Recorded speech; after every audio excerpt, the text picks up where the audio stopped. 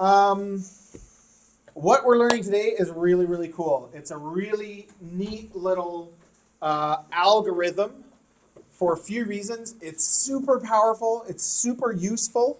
Okay, we've done all of this factoring, which is just a skill. We have no context for why you would ever do it other than in a math class when you're asked to factor, right? We haven't looked at that yet. This you'll understand a little bit better why we use it, but in the next unit, we're learning all these skills right now. In the next unit, we're going to apply all these skills to solving some real-world kind of problems, okay?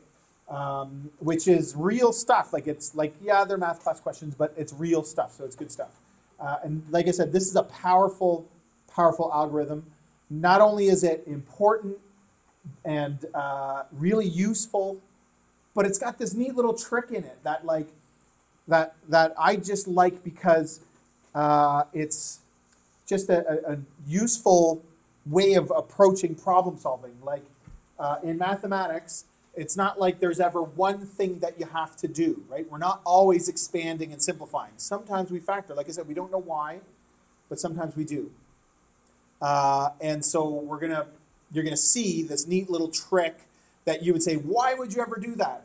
Well, because it's helpful in this situation. Okay, this is a really important thing. The nice thing about this, factoring is like a puzzle. Every question is a bit different.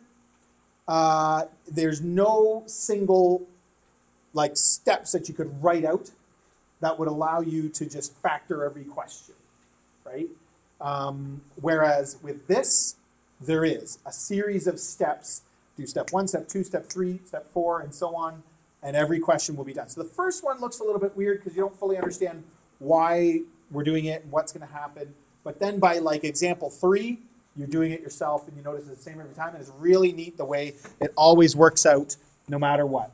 Okay, so let's get started. So the first thing we're going to do is review a few things. The thing we're learning is completing the square, but we're not going to get to that yet. That's on page 2. Before I move on, one last thing to say about it is not only do you need to know how to do this skill, completing the square, you want to know it by name and you want to understand what it does. Okay, so we need to know in this case, what this skill is for. And in the next unit, it'll be even clearer why would we need this skill versus why would we need factoring when you use one and when you use the other. That's where we're going with this. But even after today, you will know what completing the square is, how to do it, and why we do it, what it accomplishes. Okay, that's part of what we're learning, not just how to do it, but what it does. So before we get to that, we're going to review a key skill that's part of completing the square, and that has to do with perfect square trinomials. This is one of the special products that we covered, right? And I told you it's important to see the connection, but you can factor something like this over here. You can factor it like a normal simple trinomial, that one in that case. So you don't necessarily have to know how to do it, but you do need to have the connection of what a perfect square trinomial is. So let's just review that one last time. If I was going to expand this, it would look like this: x plus 4, x plus 4, which equals x times x is x squared, x times 4 is 4x, 4 times x is 4x. Add those together, I get 8x, and 4 times 4 is 16. That's the expanded version. This is a perfect square trinomial because it came from a squared binomial. It means I can take the square root of it, like a perfect square. Like what's a perfect square? Like 81. You can take the square root and get 9. Same idea. You don't see it the same way, that's fine, but it's the same idea. It's a perfect square trinomial. That's the key trick to today. Somebody tell me, why is it a perfect square trinomial? What makes it? What's the relationship inside? All the Terms? terms can be divided by themselves. What do you mean by divided? Oh, I see what you mean. Are perfect squares. You can take the square root. Not all of them, but yes, you're on the right track. That is part of it. Yep. What else? What else? What else? Jaden? Square root of the first term times the square root of the last term times 2. That's exactly it. That's the connection we're looking for. The square root of the first term, which is just x. Like really, we're looking at the coefficients here, okay? We can kind of forget about the x for now, because the x works, we'll take that for granted. So the first term has a 1, so it's 1 times the square root of 16, which is 4. 1 times 4 times 2 is the middle term. Or, if I take half of the middle term, so 8 divided by 2 gives me 4, and the square root of 16 also gives me 4, same number, perfect square trinomial. It's important that you see that connection and you understand why that is a perfect square trinomial. So if I look at this one, how can I tell? What's the square root of 25? 5. What's the square root of, like, 1x squared is just x. And 5 times x times 2. Check. Yes, it matches the middle term. So that's plus, and it works out that way. That's the factored form of x squared plus 10x plus 25.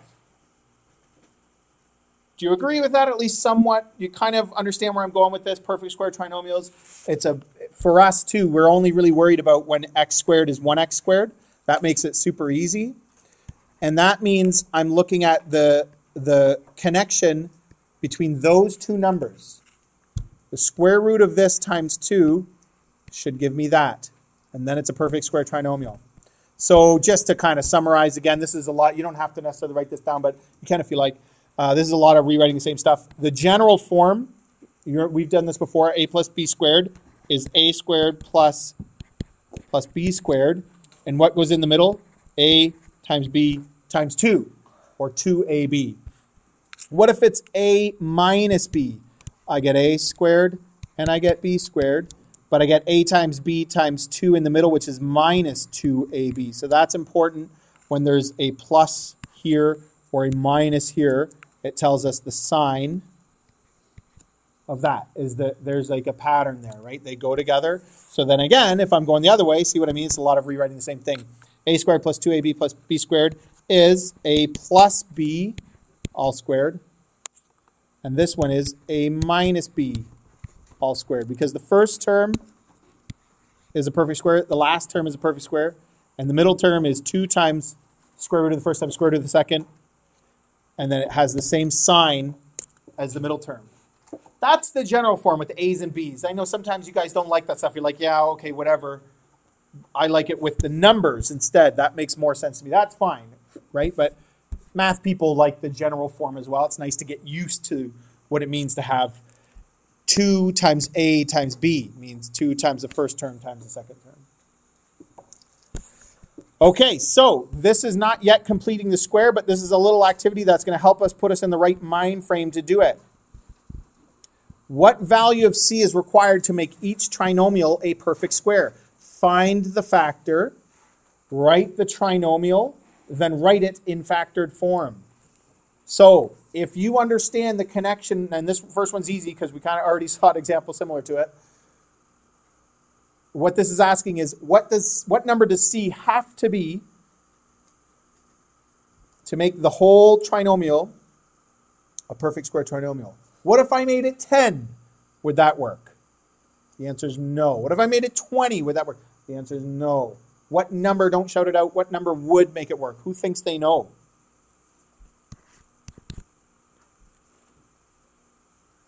Pat, what do you think? 16. How'd you get 16? You're right. How'd you get it? Can you? Oh, you just remembered the other one. Good. That's good. That's good. Can anybody explain how we got 16? Like why that works? Ziggy, what do you think? Because if you take the square root of 6 multiply by x and by 2, Yeah, very good. That's right. So 16 is the number that gives it to you. How could you figure it out? Just watch for a minute.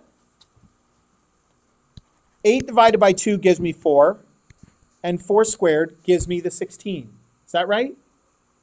So there's like a little mini formula that can actually get you the answer. Take the coefficient of the middle term, divide it by 2, and then square it. And so then I want to rewrite this. Write the trinomial would be x squared plus 8x plus 16. And what is the factored form? That means this thing, x plus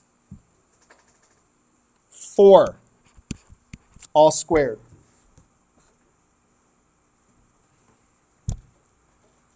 Okay? You have to get used to finding that number 16, writing it as a trinomial, and then writing it in factored form. That's a big part of this process.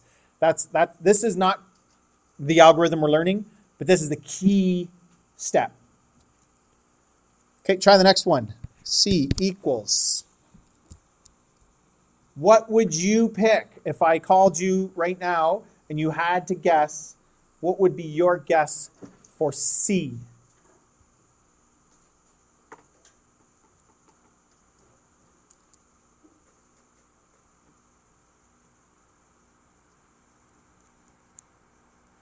Liam, what do you think? 5 is not quite the C value, but 25. The C, yeah, very good. Why?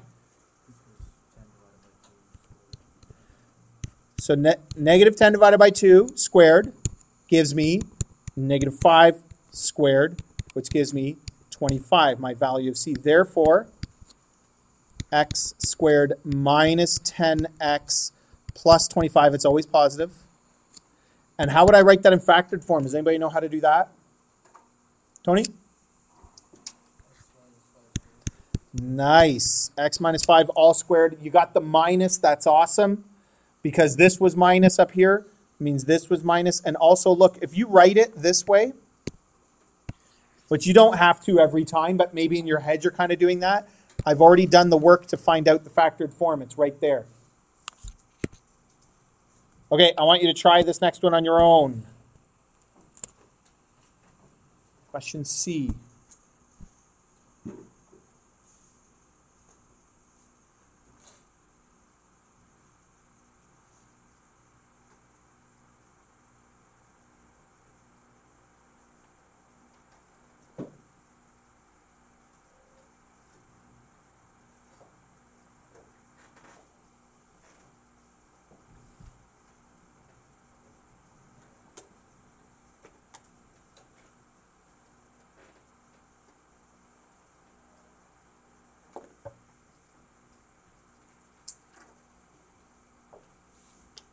It's the same thing every time. Remember, there's a little formula. So if you're a little bit stuck, just do it like this, right? So C equals something over 2 all squared. What does that give you? Squared. And then what does that give you?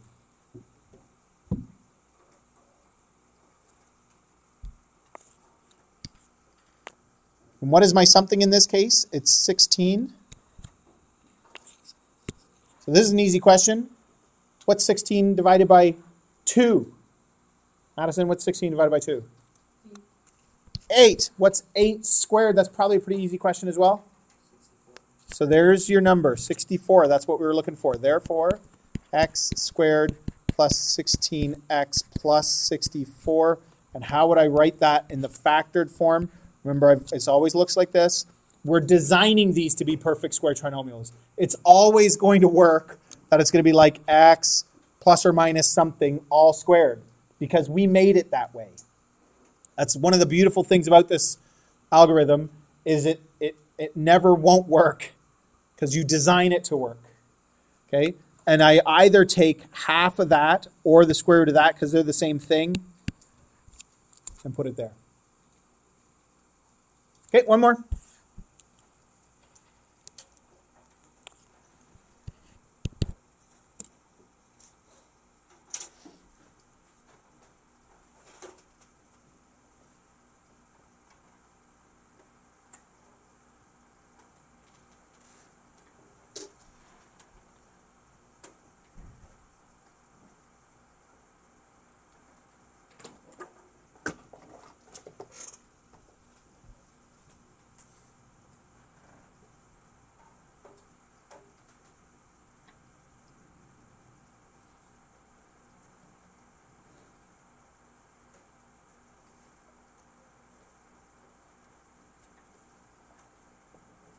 See, this isn't like factoring. You're not trying to figure out factoring. You're not trying to figure out. It's not a puzzle. You don't have to. You just do it the same way every time. So what is this one? This is negative 34 over 2 all squared, which gives you, is it 289? Is that right? 17 squared. So therefore, it's x minus 34. Sorry, x squared minus 34x plus 289. And that 17 is the key number here, x minus 17 all squared. What does this mean? It means if I multiplied these brackets out, it would give me back that original thing, right? That's what it means. That's not the algorithm. That's part of it. That's a big part of the thinking. That's not the actual algorithm yet. Any questions about this before we move on? The connection between a perfect square trinomial and the factored form and the numbers in a perfect square trinomial is key to this. What do we have to do? What do we don't have to do? Well, these questions are not what we're doing, so you can ask that again after we actually do some completing the square questions. How's that? This is just a thinking exercise. Now, on the next page, we're going to actually do some completing the square. You notice that there's a big thing of steps here. You don't have to write all that down. It'll be up on the classroom. You can write it down later if you want. I do encourage you to maybe bring it up so that you can follow through and remember the steps. It is an algorithm, meaning you do step 1, then you do step 2, then you do step 3, and by the time you get down to step 7, you're done and your question is completed. Okay, and so you follow those steps. Today we're doing simple ones, so that means a couple of the steps we don't really need to worry about. So it's 7, but a couple of the steps are really small, like there's almost nothing to them. And a couple of them today we don't have to worry about. This is actually a fairly easy algorithm, and it has this neat little trick to it, which is one of the reasons why it's such a cool thing, and it's so powerful. All right, now this should be 12x. Got to fix that. X squared plus 12x minus 3. Notice what our instructions tell us. Write each equation in this form. Who recognizes that form and can tell me what it is, what it means, something about it? What is that?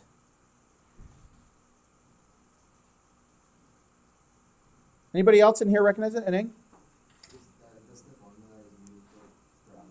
That's what we use to graph so much with. Exactly. It's called vertex form of a quadratic, like the parabolas that we were drawing.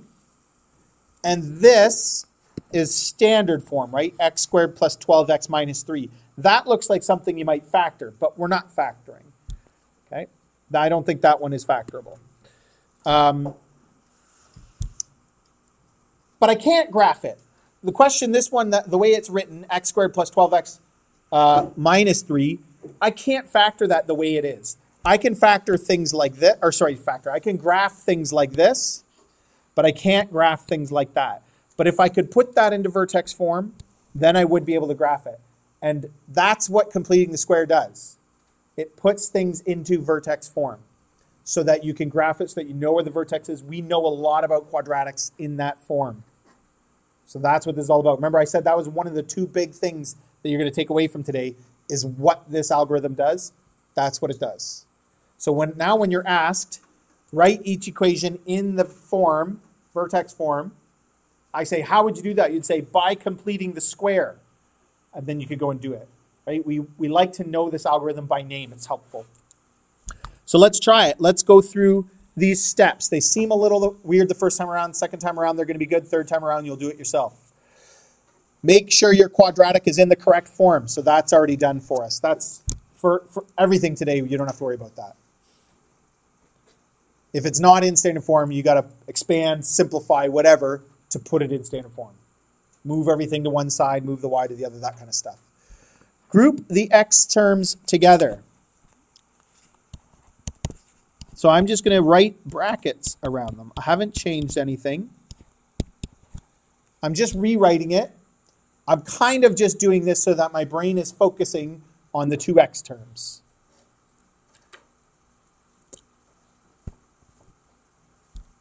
That was easy, right? Step 2, done. See, 7 steps, but the first 2 were barely anything. 3, common factor out the coefficient, That's for tomorrow. Don't worry about that one. Tomorrow we add that step in, make it a bit more complex. Here we go. Number 4 is what we were just doing on the last page. Find the value that turns what is inside your brackets into a perfect square trinomial. In other words, your C. Look, it says half the coefficient of the x term and square it. So these steps really spell out for you what you need to do. That's why it's a good idea to have them up later, but it's a lot of writing to write it down. So y equals bracket x squared plus 12x. I'm going to leave some space there. What's the number? What's my c in this case? Liam, how'd you get that?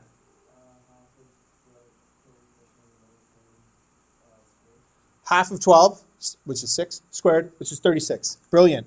But what do we do with this? Okay, that's step 4. We did it. It's 36 in this example, right? 36. Okay, step number 5 is a little bit weird. Add and subtract this value. So I'm going to go like this.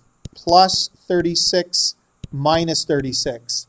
Why in the world would you do that? Does anybody have any thoughts on this? Why would you add it and subtract it? Nobody has an idea? Y equals x squared plus 12x minus 3. Okay, so here's this thing, and I'm just going to zoom out. It doesn't really matter exactly what it looks like. There it is.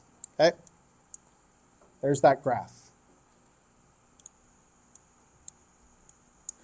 If I add 36, what's going to happen?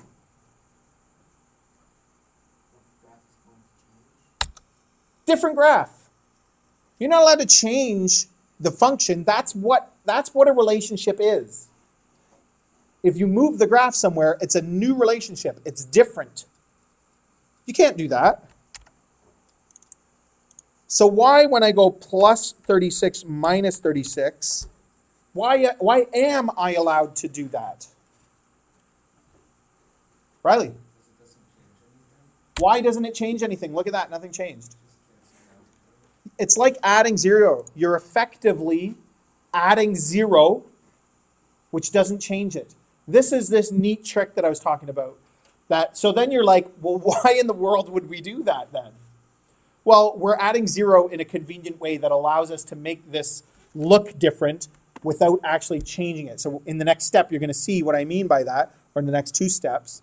But we haven't changed this because we've effectively added 0 by adding and subtracting. Neat little trick. It's kind of like when you multiply by 1 in a convenient way, like a common denominator thing. You're multiplying by 1 so you don't change it, but you make it look different, right? Similar to that idea. So watch what happens. So there's step 5. Step 6, remove the negative value, always the negative one, from the bracket. Minus 36 minus 3. And what do I have left inside the bracket? What do we call that? That's our perfect square trinomial that we designed. So can you write that as a factored form? X plus 6 squared minus 39. Hey, that's familiar. By the way, that's step 7, is factor it and add your constants together. You pretty much always get like 2 constants out here. Not always, but usually add them together. So what does this mean? This is a parabola that opens up. It has a vertex at -6, -39, and it opens upwards. If you don't remember that, over the course of today, try to review that and remember that. The vertex is -6, -39, opens up. So it has a minimum value at -39, and the x value when that happens is -6, right? We're just talking about the vertex here. Okay, let's try another one. Yes? Why did they have to put y equals? Because it's an equation. So if there wasn't a y equals, it would just be an expression. It wouldn't be a graph. You could still complete the square, but usually we do it when it's y equals. And if it, like y means there's an x and a y that goes together, that's how we graph. I put in x, I get out y. Does that make sense?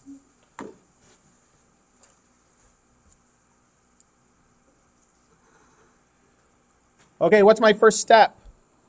y equals, put the x terms together. What's my next step? Find that number that will turn this into a perfect square trinomial. Who knows what it is?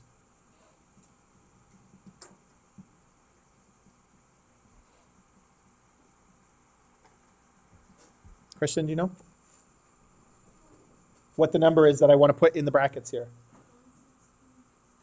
Why 16?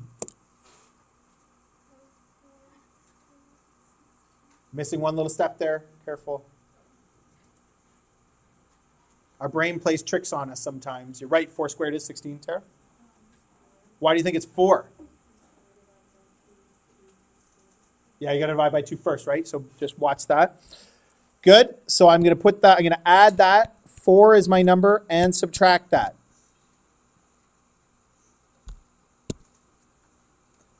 Then move the negative 1 out.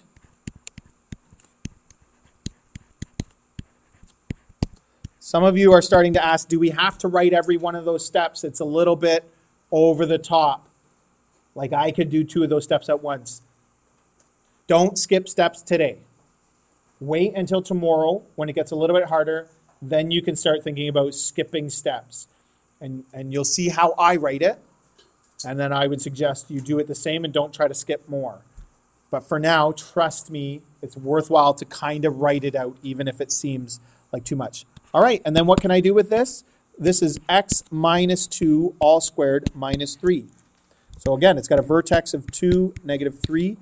Again, it's a minimum because it opens up. It has a shift to the right, 2, and a shift down, 3. No change in the growth pattern. Yes, Leo? Well, we have to know how the vertex and the shifts up and Yeah. the pattern. It's possible, yeah. You forget that from the last unit? It'll come back to you. Any questions? Okay, I want you to try this one on your own.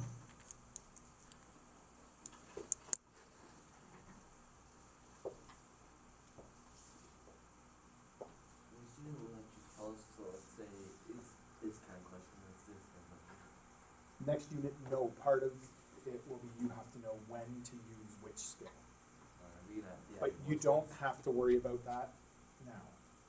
In the next unit, you'll have to know how to do that. A good question about this. Is this like a new unit now, or you get more skills? No. This is the same. Oh, it's adding on more factoring? Yeah. But can you factor this some other way? It's possible that these could be factorable, but that's not what we're doing. Right now, we're completing the square.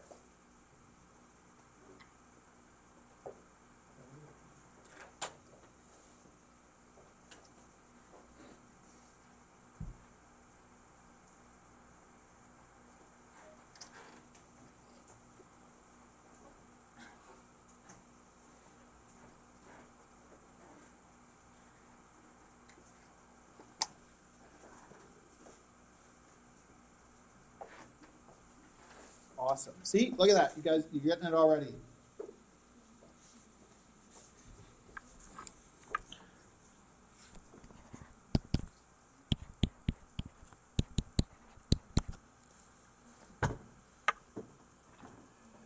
One step you can skip is that first one where you just put the brackets. You don't have to. If you start skipping steps and you start making mistakes, then you know to go back and not skip steps. You're not ready for it. Skipping steps just puts more of the work on your brain. It has to think of more things all at once, and that's when you start to make mistakes. If you make lots of little mistakes, it will probably help to just write more of the question down. Write things down as you're doing them in your head, and you're less likely to make mistakes. So x squared plus 8x, what's my number that I'm looking for? 16. So I add that. Half of 8 squared, right? Half of 8 is 4. 4 squared is 16. Add that and subtract it.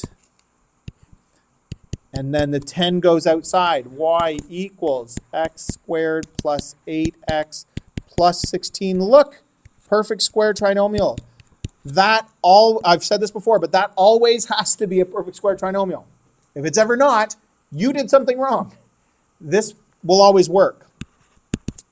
And then how do I write the last step? X plus 4 squared minus 6. Make sure you write this part correctly with the squared outside the bracket. Doesn't make any sense to do it the other way. So then again, this has a shift, to the left 4 and down 6. So somewhere down here opens up. So there's my minimum value of -6.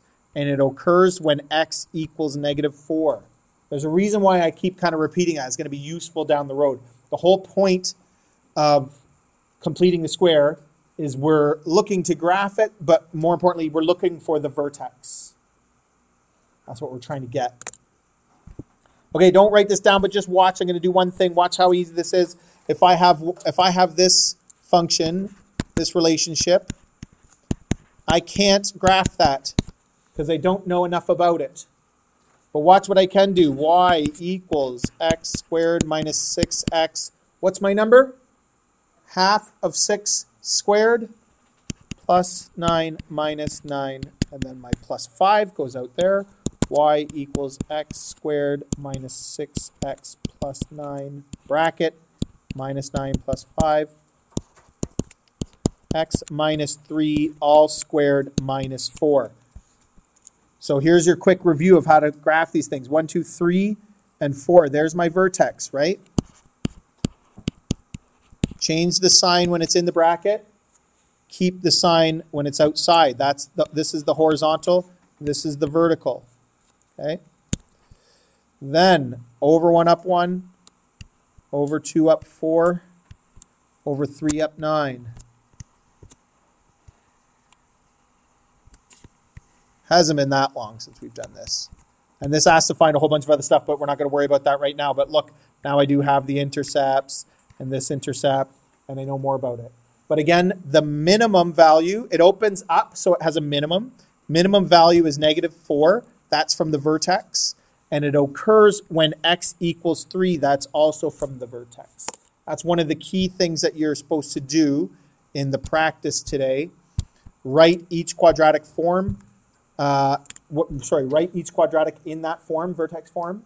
And then state the vertex, the range as well. It's kind of the same idea. Minimum value and the value of x, where it occurs. Okay?